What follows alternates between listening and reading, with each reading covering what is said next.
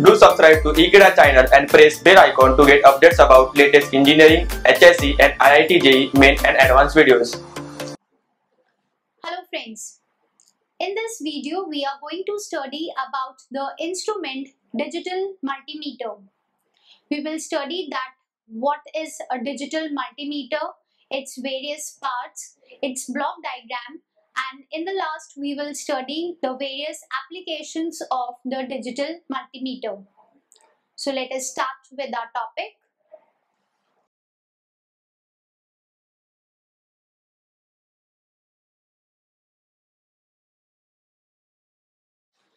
The digital multimeter, or we can say the multimeter, it is the basic instrument which is found in any of the electronics and electrical laboratories. This multimeter, it is used for the measurement of AC and DC currents, AC and DC voltages and the resistances in the various ranges. So we can say that the use or this digital multimeter, it is an instrument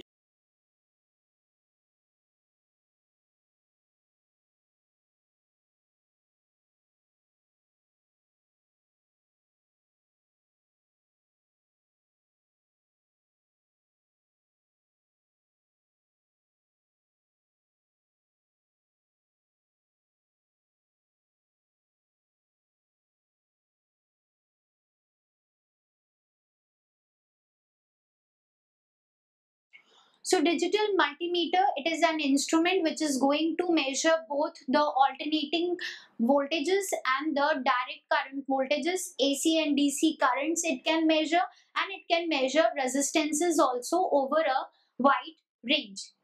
Now this digital multimeter, this word, it consists of two terms, digital and multimeter.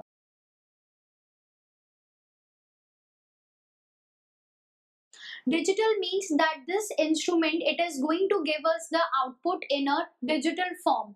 Means in the form of numbers, it is going to display the output.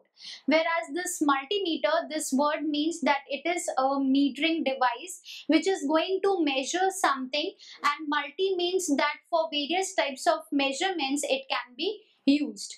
Okay. So digital means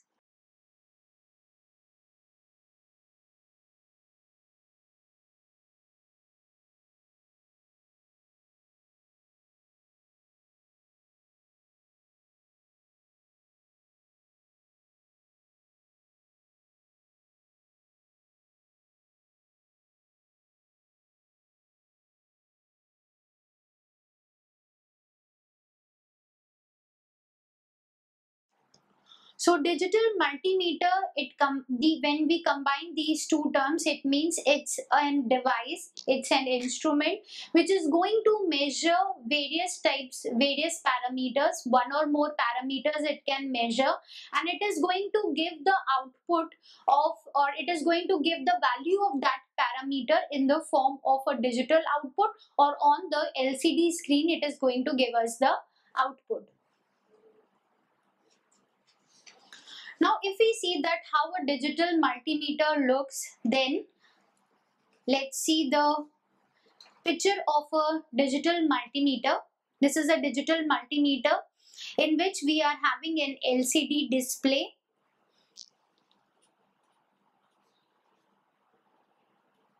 On this LCD display, that is liquid crystal display, we are going to get the output, the digital output of the multimeter. On this digital multimeter front panel, you can see we are having a knob which is the selector rotatory switch. So here on this panel, we are having a knob which is the selector rotatory switch. Because this multimeter, it can be used for the measurement of various parameters like voltage, current and resistance. It can be used as a voltmeter also, it can be used as an ammeter also, and as an ohm meter also. So to select that for which measurement we are using this multimeter, we have a selector rotatory switch. Then we are having the DC voltage range in this side and the DC current range on this side. Here we have the AC voltage wavy line. When we represent the AC voltage, it is represented like this. Okay. Now this range is for the resistance, which is in the ohms. Voltage we measure in volts, current we measure in amperes, and resistance is measured in ohms. So we have the various ranges for the volts, ampere, and the ohms.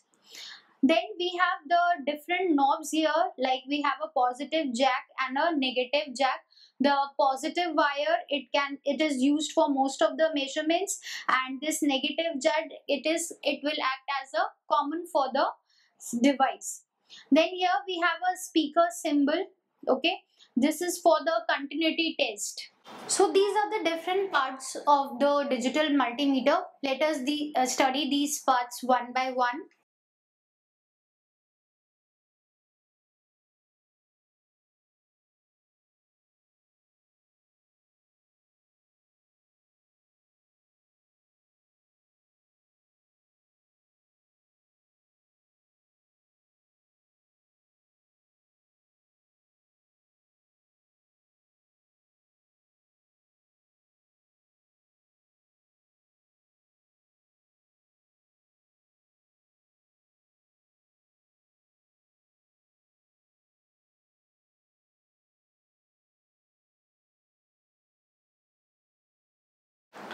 So the first part of the digital multimeter is the display screen. The digital multimeter is having an illuminated display screen. So for better visualization, like if we are working in a dim light, so it will be easy for us to read the readings from the digital multimeter. So it is having an illuminated display screen for better visualization. Also, it is having a 5-digit display over the screen. From these 5 digits, 1 digit is for the sign, that whether it is negative or positive, and the remaining 4 digits are for the number representation. So suppose we are having minus, which is our like here we are having the 1, 2, 3, 4, 5. 5-digit display. So first digit is for the sign, that whether it is negative or positive, and second, third, fourth, and fifth, these remaining 4 digits are for the number. Like it can have any value from 0 to 9.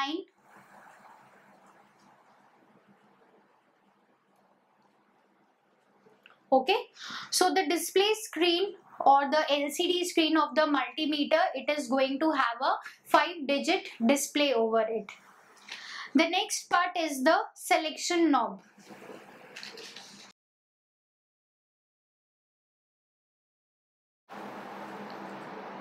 As I have told that the multimeter, it can be used for various measurements, like for voltage, current, and resistance.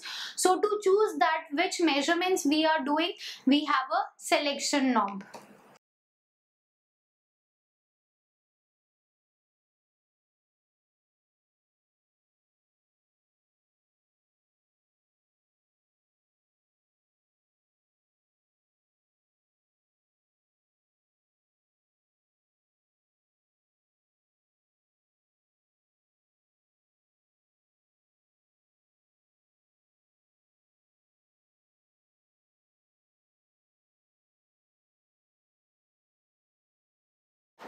So you can see that in this diagram we are having the selector rotatory switch. This switch can be rotated. Like for voltage measurements, we can put this knob at in this position. For current measurements, it will be in this position, and for resistance measurement, the selector switch will be in the resistance range. Okay, so through this selection knob, the various types of selection for the different measurements can be done. The next important part of multimeter is the port. You can see here that we are having different ports here. One is the positive jack and second is the negative jack.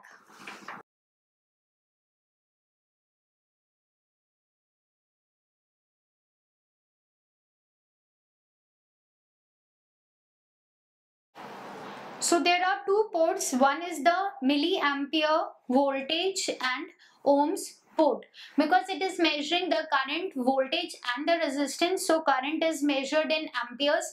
Here we can measure the current in milliamperes. Voltage can be measured in volts and resistance is measured in ohms. So this port is the positive electrode, or the positive the probe, or because in the multimeter we are having two probes. One is the red probe and second is the black probe. So red probe, it is for the positive, and black probe, it is for the negative, what we can say the common probe. Okay, so black probe is connected to this COM port, and the red probe positive, it is connected to the milliampere, volts and ohm port. Now in this multimeter we are having a 10 ampere port also. So if we want to measure the current which is in the range greater than 10 amperes, we can use this port.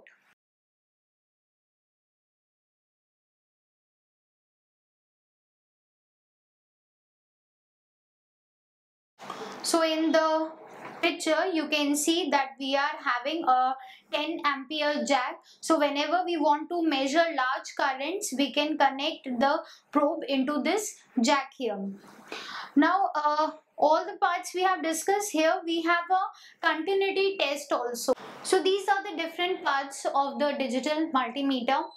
Now let us come to the block diagram of the digital multimeter.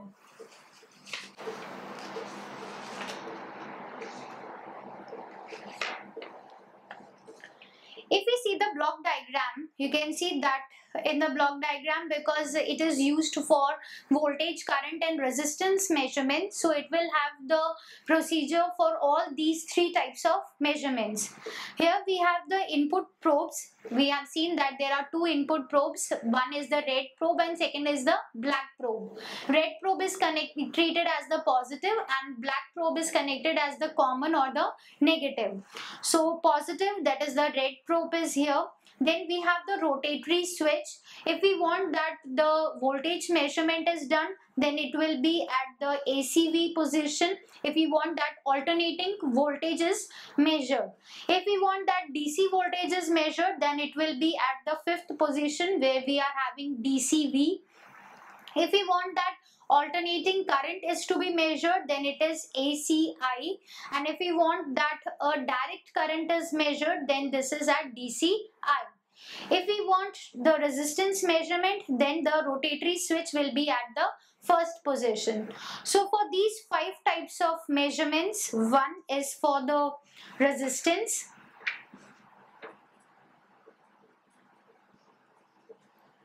two is for the ACV, that is the alternating voltage.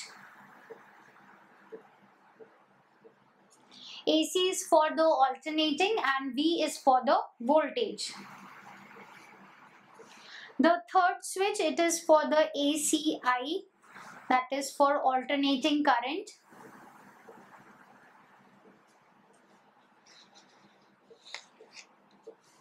Fourth is for DCI, direct current. And fifth is for DCV, that is direct voltage. So fourth and fifth are for the DC measurements and second and third are for the AC measurements. So this rotatory switch or the selection knob, it is going to be at different positions for the different measurements. Now we have here the constant current source, because when we want that we want to measure the resistance, we want the value of voltage and the current, so that we can apply the Ohm's law. So current will be given by this constant current source and voltage is provided here, because when we connect the probes, it will be connected to the power supply and power supply will provide us a voltage value. So voltage is from here constant current source is here, so we can measure the resistance. It is going to just apply the Ohm's law, V equals to IR. So R will be equals to V by I. Then an amplifier is connected. Amplifier is going to amplify this signal, convert it into the digital form and give us a digital output on the digital screen, LCD screen. Then if we want to measure the voltage, so again the voltage is measured. Here we are having a calibrated attenuator, then a rectifier circuit, because here DC voltage is given. So this DC voltage have to be converted into AC value. So we are having a rectifier circuit. We are having here, from here we are getting the current to voltage converter, and then this analog signal will be converted into the digital output and the output will be displayed on the screen. Here we are having current to voltage converter, because from here the current is available and current is flowing in the circuit. We have to convert it into the AC form. We are measuring the AC current. Okay, so here current to voltage converter is there. Again rectifier circuit, which is going to rectify the noise signals, analog to digital converter, and then digital output. This is for the DC measurements, that is DC current and the DC voltage. So for the voltages we are using the attenuators, and for the current we are using the current to voltage converters. Okay, so this is the block diagram of the digital multimeter.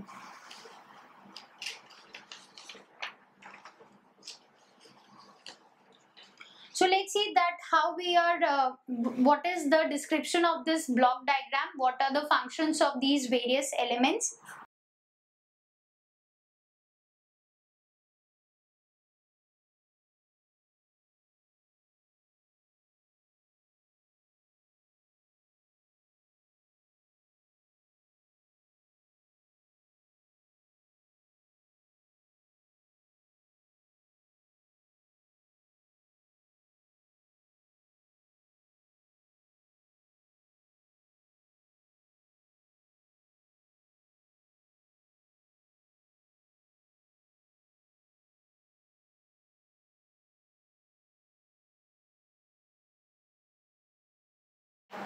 So current is converted into voltage by passing it through a low shunt resistance. So here we are having the current to voltage converter.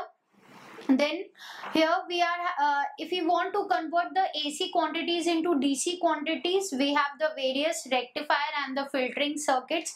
You can see that for the conversions into the AC quantities into the DC quantities, we are using this rectifier circuit.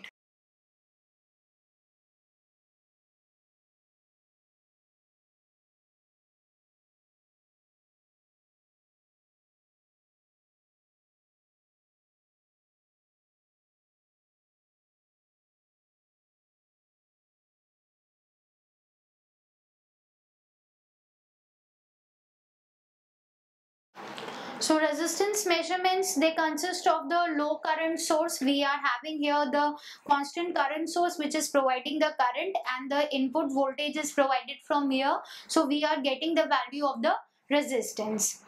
So this is the description of the various functional blocks, that why we are using the rectifier circuit and the analog and digital converter, for what purpose we are using them.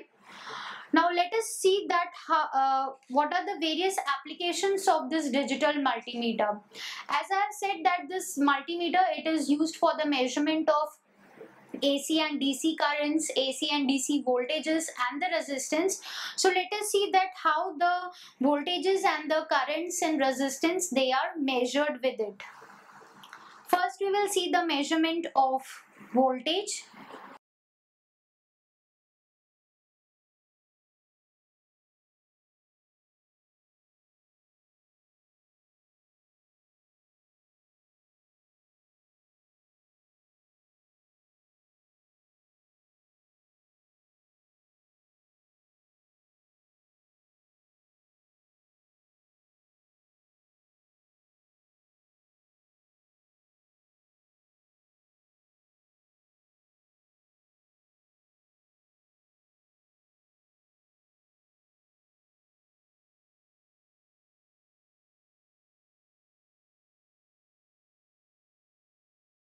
So the digital multimeter, it can measure the AC voltage also and DC voltage also. So when we are measuring the AC voltage, the input voltage, which is the direct voltage, it is going to fed through a calibrated compensated attenuator.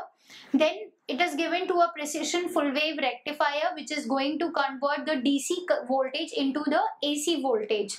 And then it is passed through a ripple reduction filter, which is going to filter the signals. The ripples will be removed from it, and you can see here we are having the ACV, that is for the AC voltage measurement. First we are passing the DC voltage from a calibrated attenuator, which is going to attenuate the signal. Then rectifier, which is going to convert it into an AC voltage. Then DC voltage is converted into AC voltage. So now this AC voltage, it is having the analog form. So analog form will be converted into the digital form using this analog to digital converter, and the digital output is displayed over the screen.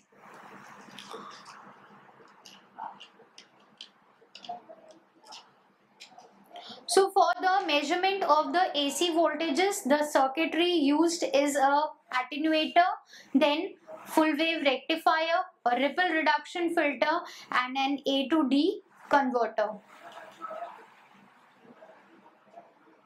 So this is how the measurement of the voltage is done. Then measurement of current.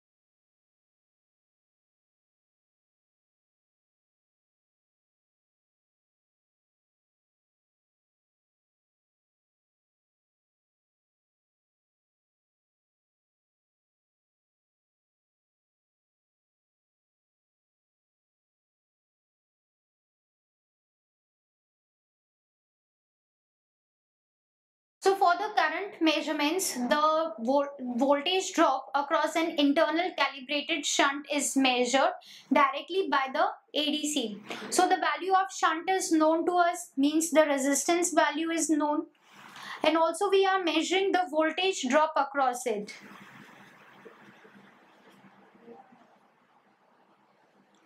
So the current is measured directly by the A to D converter in the DC current mode. If we want to measure the DC current, then directly we will use the Ohm's law, V equals to IR. So current will be equals to V by R. Okay, so voltage drop we have measured across that shunt, and shunt value is also known to us. So DC current can be directly measured, and if we want to measure the AC current, then after the AC to DC conversion, the AC current can be calculated. So in the block diagram you can see that when we are measuring the direct current, so here the circuit will be current to voltage converter, means we are using the voltage, we are using the value of the shunt, and we are directly calculating the value of the current. But when we are measuring the AC current, we have to pass it through the rectifier circuit. So rectifier is going to convert the DC current into the AC current. Okay, so the value of that AC current then will be digitized using this A to D converter, and then we will get the digital output on the display screen. Next, for the measurement of resistance.